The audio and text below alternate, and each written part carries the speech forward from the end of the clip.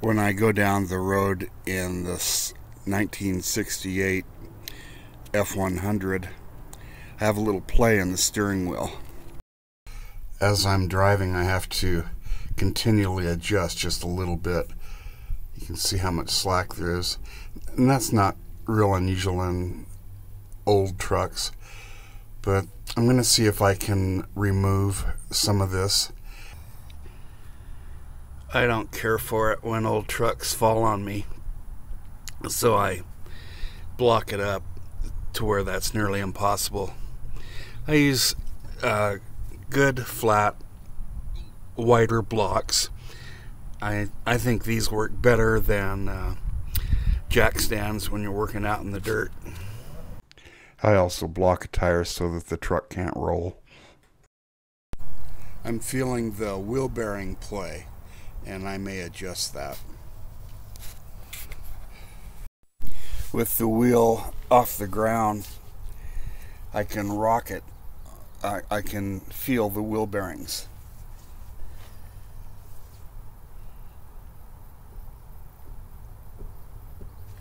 Okay, I feel movement. I don't know if you can see this in the camera, but not only do I feel it, but I hear it. I hear a little thumping. So I've got a little bit of wheel bearing play that I'll be able to adjust out here.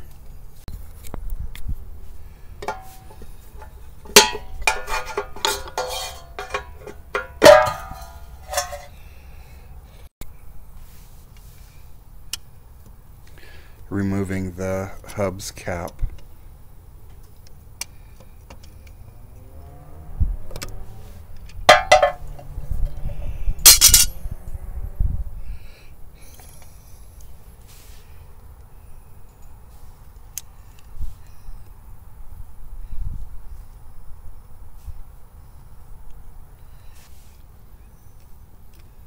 Just trying to straighten out this cotter key to where I can pull it out.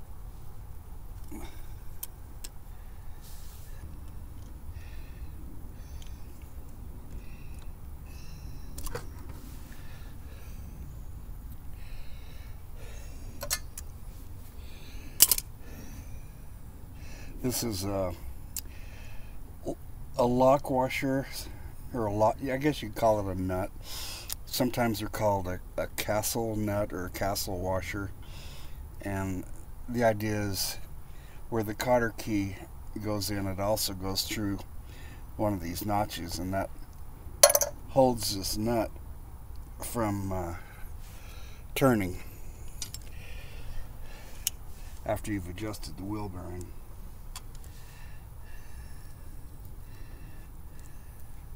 Now I'm going to go ahead and remove the wheel and take a look at the brakes while I'm doing this, just so that I know what kind of shape the brakes are in. I'm going to see if the wheel will come off without having to back off the brake shoes. Sometimes I get lucky. Whoops. This bearing that I just dropped in the dirt is a cone bearing. You see how this diameter is smaller than this diameter, and the bearing on the other side of the hub faces this way, and both of these bearings sit in tapered races. So as the bearings are pushed towards each other with that nut that I just removed from here, it removes the wheel bearing play, and that's old school technology. These tapered bearings were used on a lot of rear wheel drive vehicles years ago. Let's see if this will go.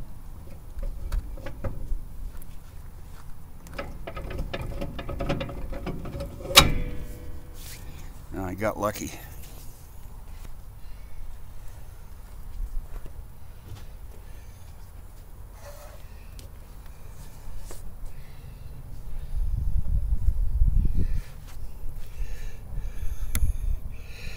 is the other wheel bearing. I have to remove this seal to get the bearing out. Both of these bearings had plenty of grease on them. They look like they're in pretty good shape. My brake drum is also in great shape. When the brake pads press into the drum through use, they tend to wear into the drum, and so there's a shoulder that's built that is carved out of the drum, and that's why it's sometimes you have to back the brake shoes off to get the drum off. But these are in great shape. There's no ridge here or shoulder here from wear. There's a lot of miles left on this.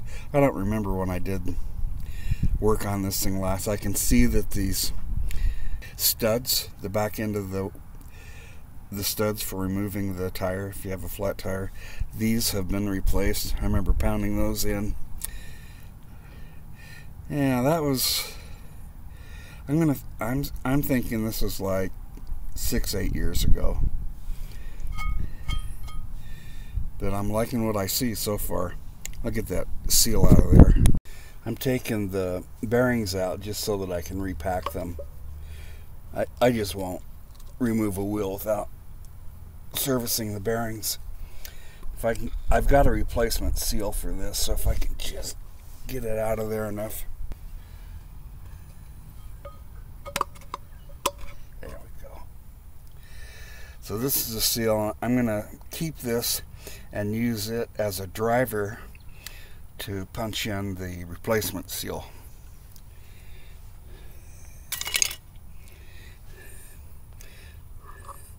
This is the inner cone bearing. Plenty of grease, that's looking good. Notice I didn't drop this one in the grass.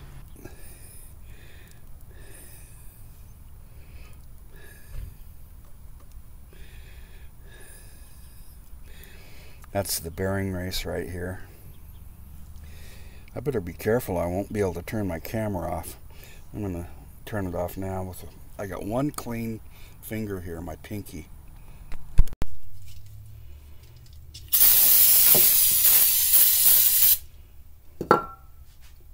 This is how I pack a bearing.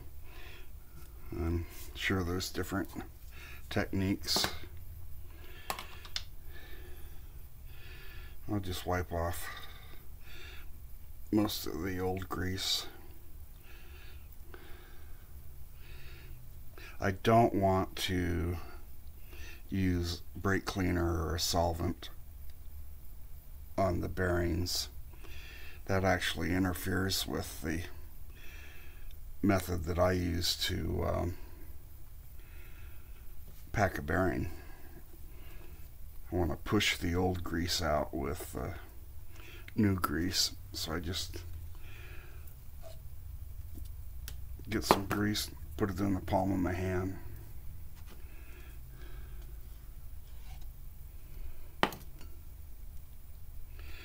And the idea is to just literally pack the bearing with grease. And as I press the bearing into my palm, you'll see the old grease start to emerge on top.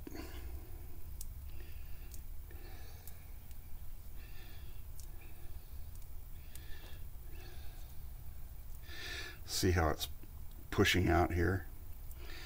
And I'll usually wipe out the old grease and throw it away.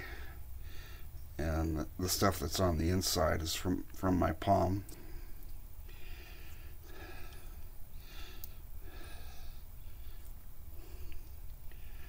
So you can see how the old grease is coming up out of the bearing. The grease is packing between the two bearing races, the inner and the outer, and between the rollers. And I do this same thing for roller bearings, regular round bearings, tapered bearings, square cut bearings. Same principle. The bearings nowadays, though, are usually sealed. There's no maintenance required. You just can't maintain them. You just throw them away once they're dry. Or actually, I've seen people inject grease into the rubber seals of the newer bearings, but I don't know about that. I think I'll just replace the newer bearings. So I've gone all the way around and pressed in new grease.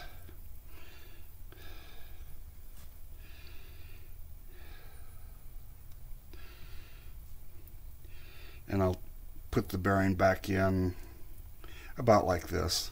I still want to have a coat of grease around it.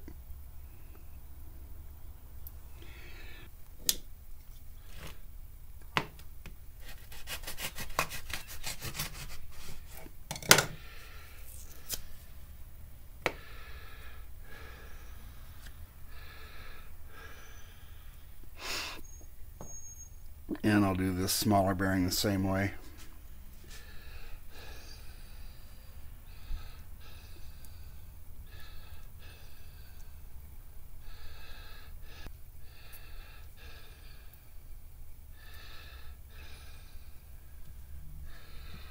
Kind of fun. And I'll put this one back in about like this. Nice liberal coat of grease around it. And this is good grease. It doesn't get hot and get soft and melt. You don't want to grease anywhere near your brakes. It's going to break down and turn into oil and coat your brake shoes or rotors or brake drums or whatever. The brake system needs friction. That's how it works. And you don't want any kind of a oil product messing with that friction.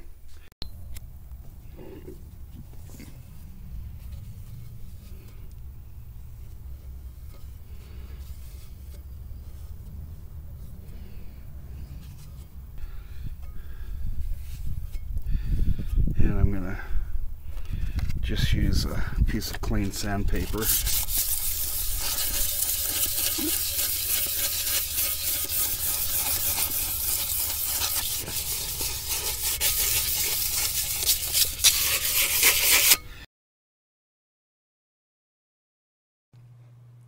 Give it a last dusting here.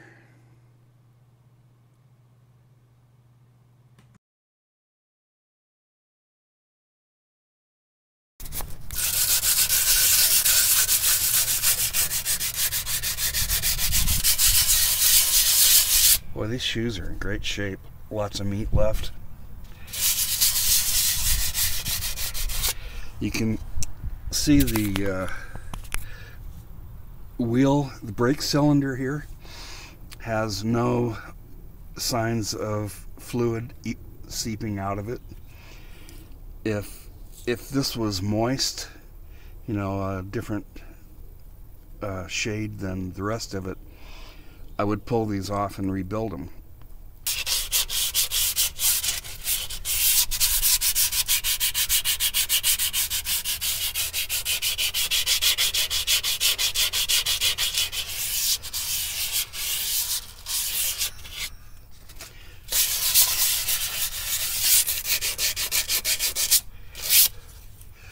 Just knocking the glaze off these shoes.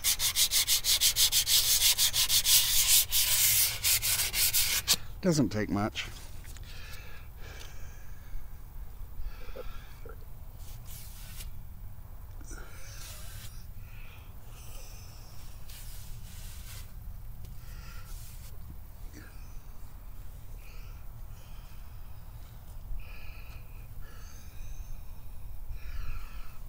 That's about all I need to do.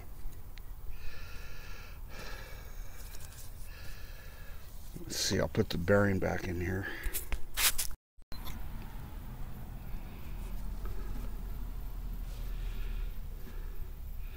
The old seal, the pack bearing. Now I was going to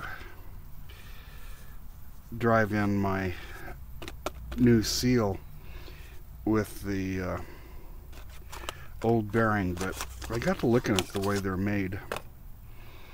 This is all flat metal here. You can see there's a lip here that needs to mate with this surface. So I'm going to put it right there in place. Try to get it so it's level. I'm going to try a different technique this time. See how this is a custom seal installer here.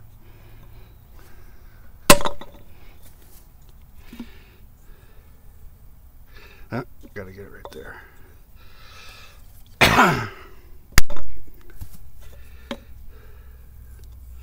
That's it. Might just do a little tapping here.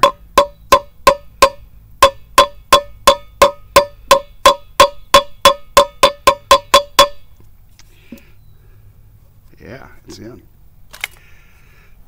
And let's see if I can get this wheel back in place now.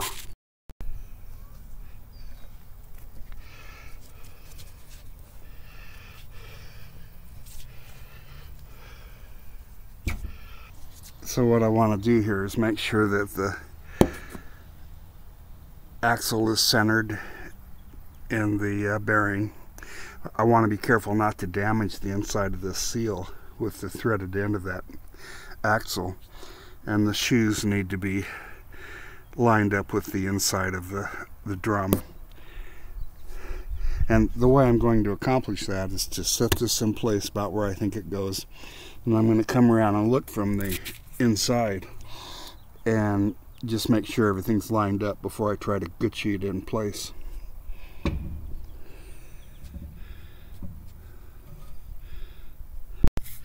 So I can see that my wheel is too high. It's higher than the axle on the shoes, so I need a smaller block down here.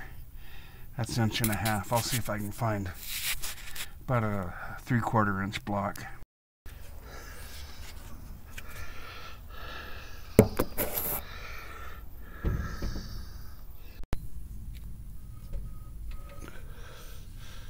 That's pretty close. I think I'll see if I can Gucci it on there now.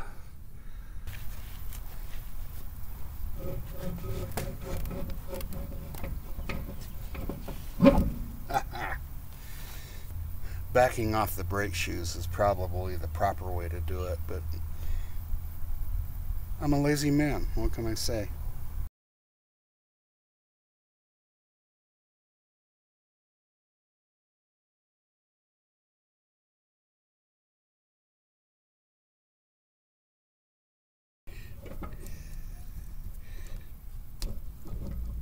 Stay there.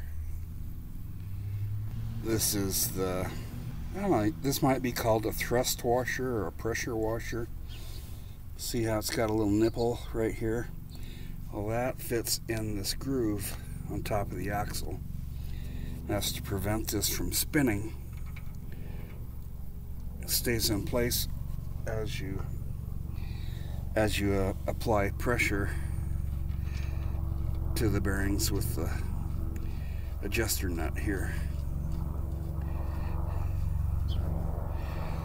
Alright, so you can see there's a lot of play in the bearing there. And I've seen old trucks like this with about that much slack. These cone bearings need to be maintained. They just need to be, they wear, the clearances increase, and as long as they're still rolling well and not getting hot, you can just keep servicing it. So there's a lot less play now, but I can see grease squishing right there. I can hear it too. That's about the way it was when I started this. So I'm going to take all the slack out with my left hand. I'm kind of wiggling the wheel here. Still got a little slack. Still got a little.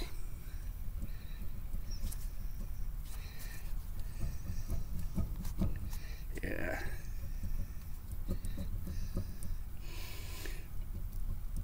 And there may be a torque spec on this, I don't know. Maybe a few pounds or something. But the idea is to take all or most of the slack out. And I can't feel the slack down here. I need the leverage of my hands around the tire to feel it.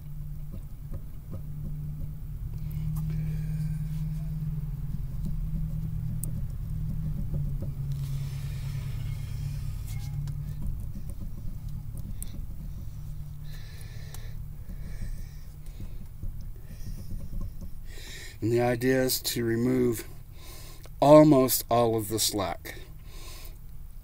I would rather have a little bit of slack than none, because I just don't want my old bearings getting hot. I'm going to over-tighten them. Over-tighten the bearing. Just so I know that when it... Okay.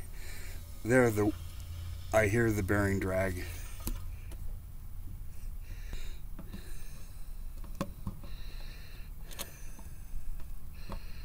Well, looks like this tired old truck is just going to have a little play.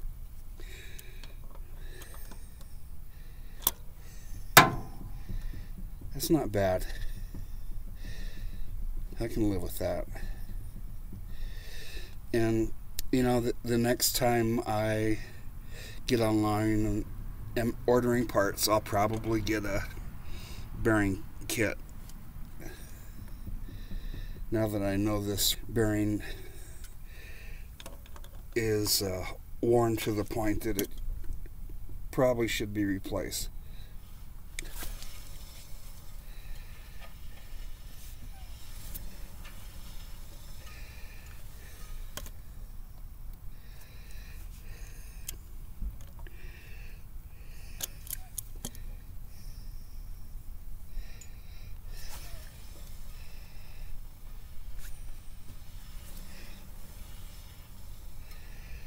I'm going to call that good. Normally I don't use a tool to snug it up. I haven't tightened it very much. I mean, it's just that tight.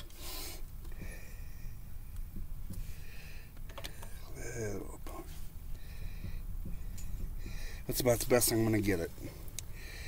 Okay, now the castle nut or lock nut, the idea is to locate your hole in the axle here where the cotter key goes and position this so that it'll let the key go in, and these are staggered in relationship to these notches, these folds that go around the nut. So you just have to try different positions. There it is. There's different ways to bend these cotter keys, lock keys, whatever you want to call it.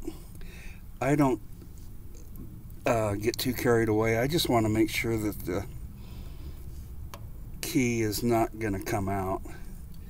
So I just do something about like that. The only thing that I have to take care for is that the cotter key is not going to hit my hubcap.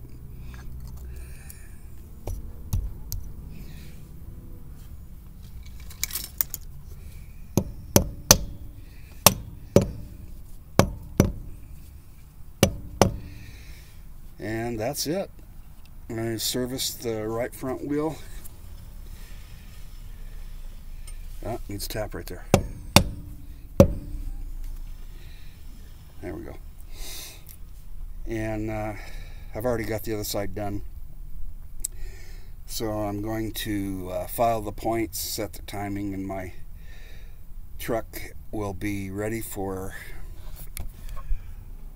the summer frolic that I have planned for it.